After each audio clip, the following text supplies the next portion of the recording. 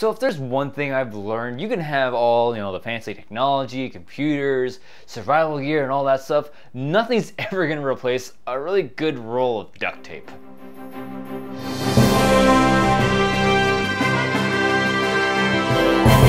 So The Martian is directed by Ridley Scott and stars Matt Damon as Mark Watney. So this movie is based off the book The Martian, where astronaut Mark Watney is presumed dead and he's left behind on Mars. Now stranded and alone, he has to figure out a way to survive long enough on a planet where nothing grows and nothing's alive there, and just survive long enough for NASA to send a rescue mission out to get him. Now pretty much everybody and their mother is calling this movie a cross between Apollo 13 and Castaway, and I can't argue with them. That's probably the best description I can give you for this movie, and I'm not gonna go against it if it doesn't do it. So I'm just gonna join the party and call this movie Castaway meets Apollo 13. Now, I didn't read the book The Martian, so I didn't know what I was getting into, but it had a really good director behind it. So just for the fact that Ridley Scott was directing, I was pretty excited for this film.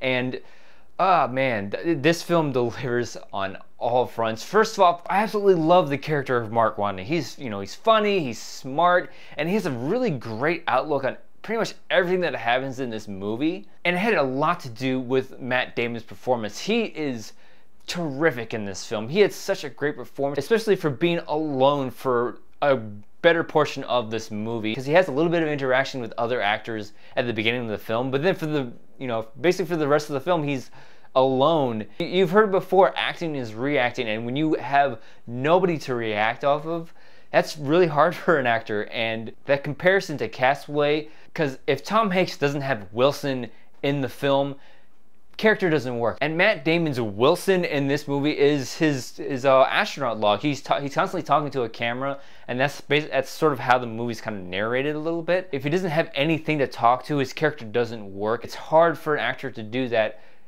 just by talking to an inanimate object. And Matt Damon brings his A game in this movie. It's definitely one of his better performances that I've seen in a while. And pretty much for his whole supporting cast, everybody from Jessica Chastain, Jeff Daniels, Donald Glover is in this movie for a little bit, and he's really good at it too. Pretty much there wasn't really anybody in this film that I didn't like, and I think that the casting and the performances from everybody else in this film was really good. And this movie was the right kind and the right amount of humor, because none of the jokes in this film feel out of place, and they feel very well timed and very well written. And don't think this movie is all fun and games, because there's plenty of moments in this film where everything just goes completely wrong, and you see Watney just break down in those moments. And it's moments like that where Matt Damon just shines in his performance in this film, and it's just awesome. And the writing in this movie is fantastic, because if I didn't know any better and you told me this movie is based on true events,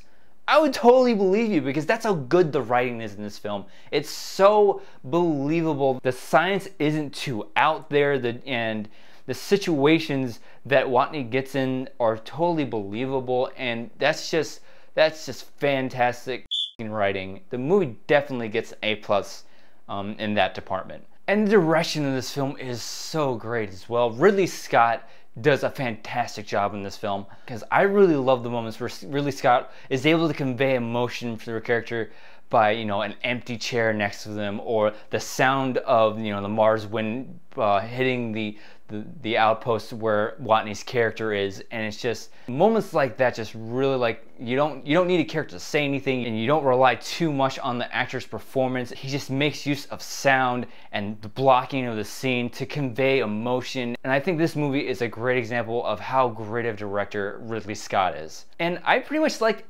everything about this film, with the exception of one thing. It's very minor, I'm nitpicking at this point, but the way they handle time in this film, if you don't pay attention, you can get lost pretty quickly, because they call it the cycles of the sun on Mars. They call them all sols, if I'm correct. And they put titles at the bottom of the screen so you can sort of follow along. But and if you're not paying attention, you're gonna miss what sol you're on, because it goes from it might go from sol 105 to sol 406. But that's a minor thing. Aside from that, I absolutely love this film. It's easily one of my favorites of the year, and The Martian definitely gets a yeah. Oh yeah!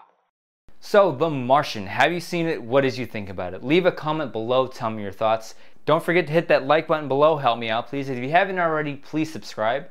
And as always, thank you so much for watching. If you like this, you can click right here and see more videos. Bye, Andrew.